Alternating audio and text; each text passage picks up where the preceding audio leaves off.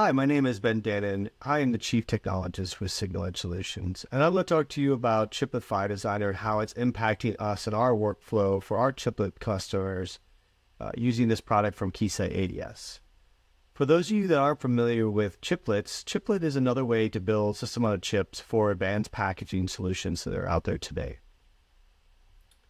And here we're showing you an application for a die-to-die interconnect using Chiplet PHY Designer. In this case, this interconnect is set up to run a data rate of 16 gigatransfers per second or 16 gigabits per second. And it was really easy for us to set this interface up just using a simple point click and setting up our overall interfaces and then selecting what signals we want to see in our probe and hitting simulate. Once we set up everything, all we had to do was move over to our data display to ultimately see what the overall waveform looks like. However, with chiplets today, you have to be more concerned with not just signal integrity, but also the power integrity. Chiplet interfaces today with the die-to-die interconnect can range anywhere from a few I/O up to 256 I/O as per the UCIe standard.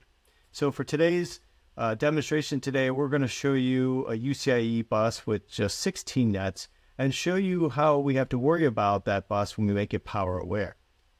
So if we hit simulate and we run our simulation at 16 gigabits per second, you can see our 16 UCIe nets, all for the data nets, which are all single-ended nets running on this die-to-die interface. And you can see our overall eye height and eye width here that we're demonstrating for one of the data eyes, RX data 0. So around 588 millivolts and 62.31 picoseconds per the width. Now, if we want to make this a power-aware simulation, it's really quite easy. We take the same setup with Chiplet PHY Designer and we just added our PDN. So the same extraction that we used for SI Pro to do our interfaces for the die-to-die interconnect, we can now go over to PI Pro and extract our PDN for this package and overall assess how this package design and its optimized design nature is really set up for our overall chiplet application.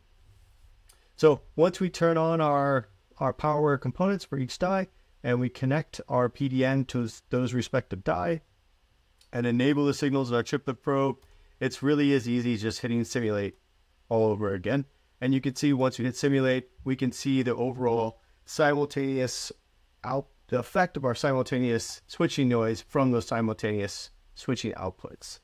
And so if we were to scale this to the entire bus for this application, which is 256, here we're only showing you 16, you can really see the magnitude of what sort of impact we have to worry about. So really, Chiplet PHY Designer allows us to really streamline our workflow. And if we look at that same eye that we just looked at a second ago, you can see our eye height reduced from 588 millivolts to around 356 millivolts, or about a 40% reduction in our eye height.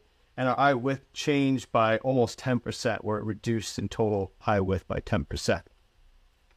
So with Chiplet PHY Designer today, we've shown you how we can streamline our workflow while achieving a complete link analysis for complex die-to-die interconnect in chiplet applications. This is a really powerful tool.